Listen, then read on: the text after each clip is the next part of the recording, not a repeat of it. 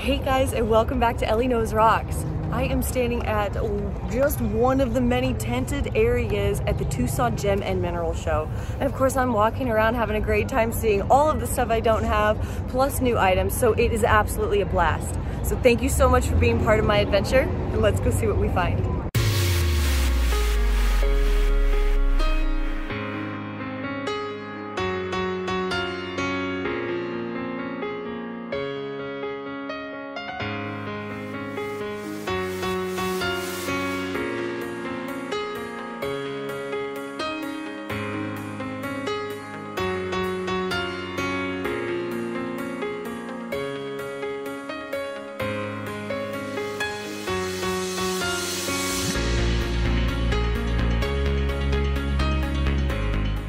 Yes, there are more than a few people at the Tucson Gem and Mineral Show, and some kind of crazy outfits.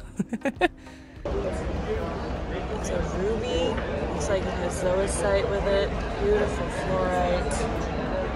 Huge fluorite fan here, so. Barite, vanadianite on it. More barite, fluorite.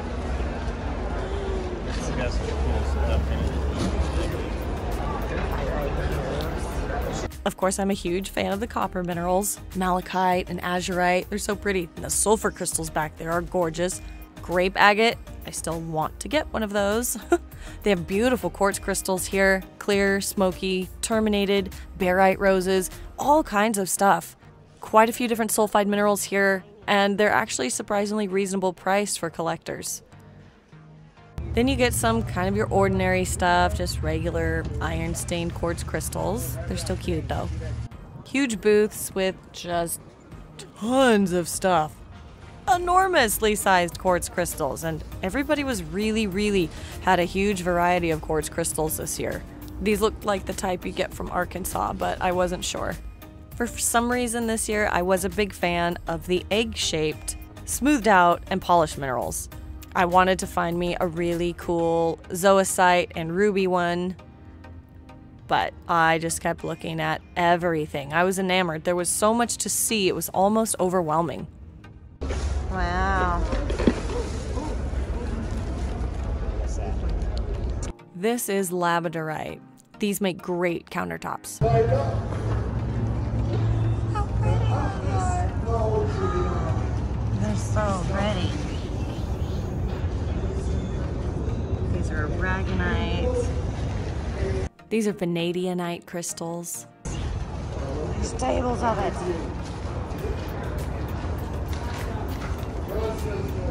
Azurite.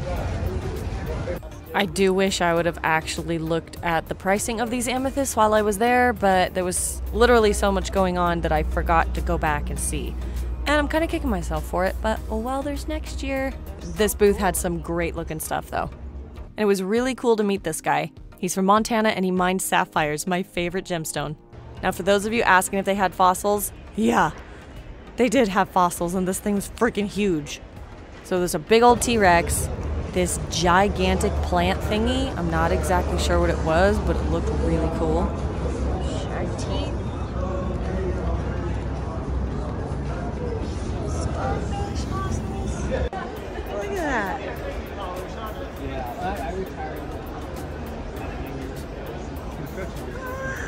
Wow. Okay, so the sign said that these teeth are mammoth teeth. You don't see that very often. It's botryoidal lepidolite.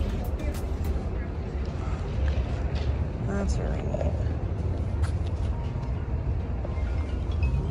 Oh, that's cool.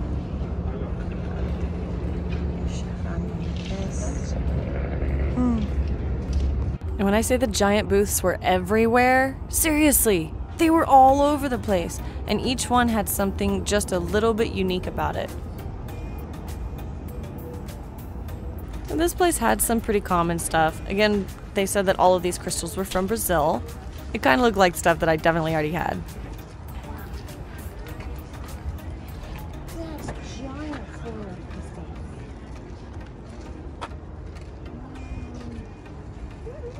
Alright, now we're gonna go back inside after I'm already blind. Ooh.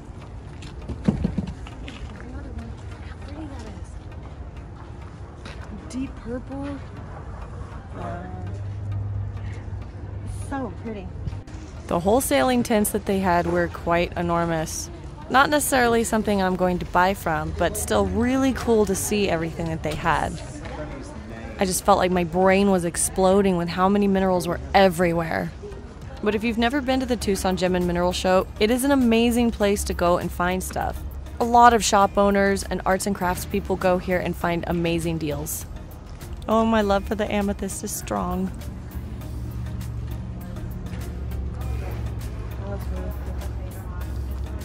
Kyanite is also a mineral that I don't really have. Some little pieces of, look at this carving. In the amethyst? That takes talent. Pretty. Not exactly sure what it is.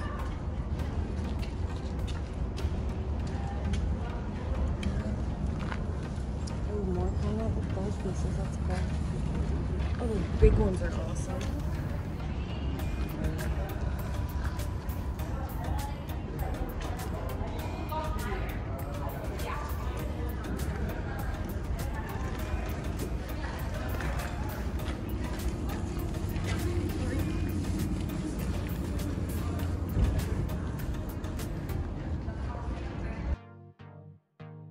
The warehouse here is huge. And it keeps going like gigantic in every freaking direction. This is insane. It's like way too much to look at, and I've already been walking around most of the day. Haha. It's so much. So I don't know all of your guys' age ranges, but these things seriously remind me of the Langoliers. You know, the Stephen King movie with the things that attacked you at the airport. Anyways, I really wanted one, but they wanted an arm and a leg for them, so I wasn't gonna get one. And then these little geode bowl, like almost hidden jewelry box things, I absolutely loved them with the little crystals inside. And they had such a wide variety. I would love to find one of these banded agate geodes all on my own. That would be amazing. Someday I'll go to Brazil, I guess, and find one. Or maybe I'll get lucky in the States and find one. Who knows?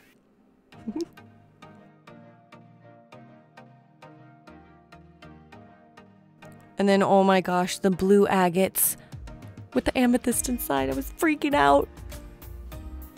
I totally should have got one. Oh, and that's a lot of mica. And just look how big this freaking warehouse is. It's gigantic. But honestly, the prices weren't great. So this is muscovite and aquamarine, also known as beryl.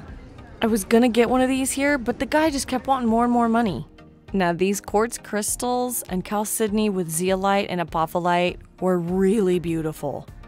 And again, I should have bought one of these too. But I didn't, and I was kicking myself. And honestly, I'm not exactly sure what those little blue crystals were called, but they were beautiful. That is some awesome looking zeolite crystals.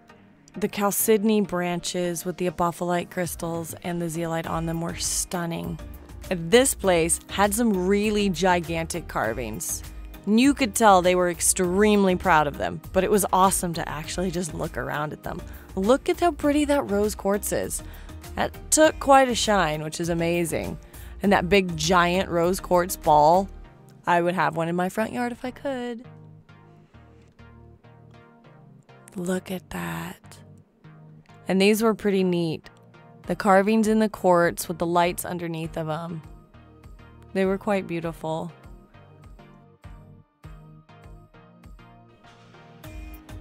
You start to look at everything around and you realize just how many minerals there are out there. And some of them are not in great abundance, even though it might look that way. People still have to go through a lot in order to pack them up, move them around, get them to this show. It's pretty impressive. I want one of these giant purple things so badly. Those giant amethysts, I need them.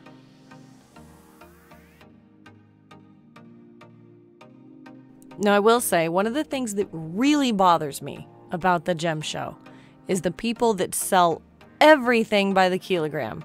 Now, sometimes it's awesome, it can be great prices occasionally, but for the most part, it's not that great.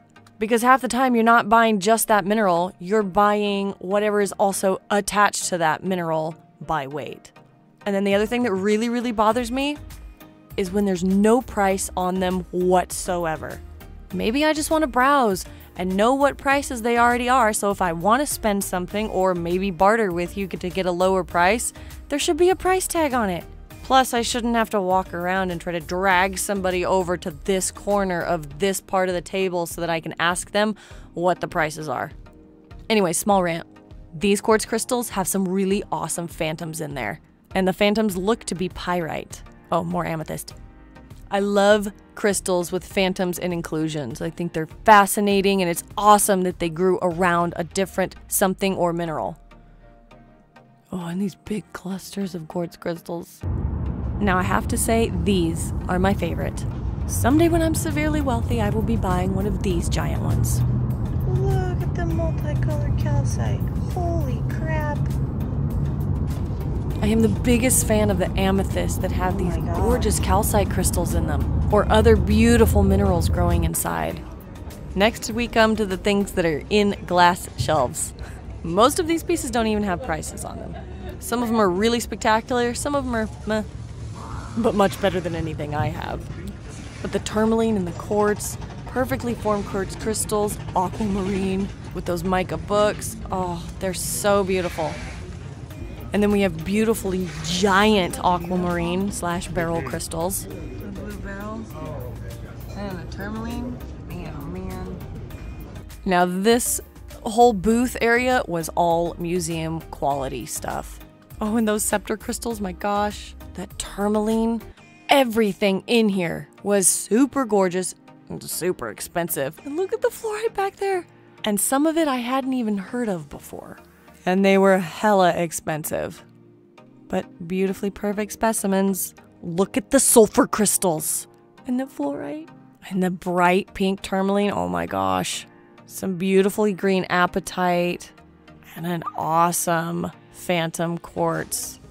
And then this is a huge feldspar crystal. Holy crap. And some of these quartz crystals were just gigantic. And look at the overgrowth on them. Oh my gosh. Some people call it etching, but it's actually overgrowth, where a new crystal is trying to form. This is a huge quartz bathtub. Look at this place. This place is really cool. This is just 1/10 of stuff so far. Oh my god. Another gigantic tub and huge crystals. Whoa.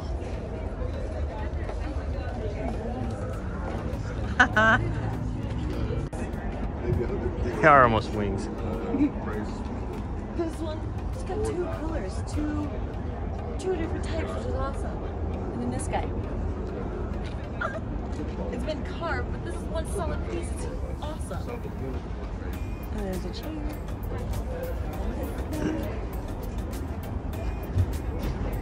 Freaking out. This is amethyst.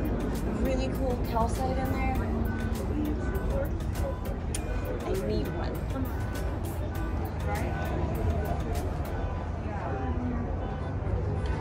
Y'all have any questions, just holler at me. Thank you. And I caught the crystal collector in the background of my video. Look how clear it is.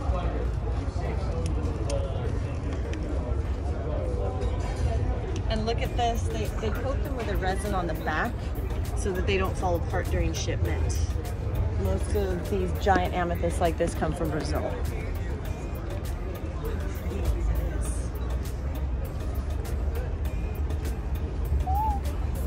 So neat.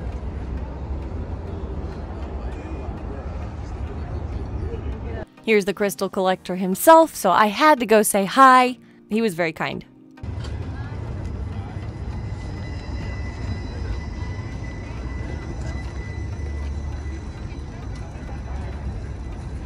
I guess I can't help it. I'm the biggest nerd when it comes to these giant amethyst geodes. Oh, this would be cool.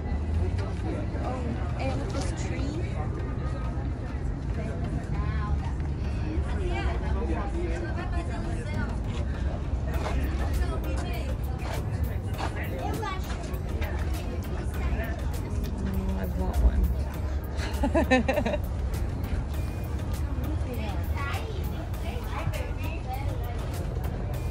So after looking around a little bit more, I got the nerve up to ask the people how much they were.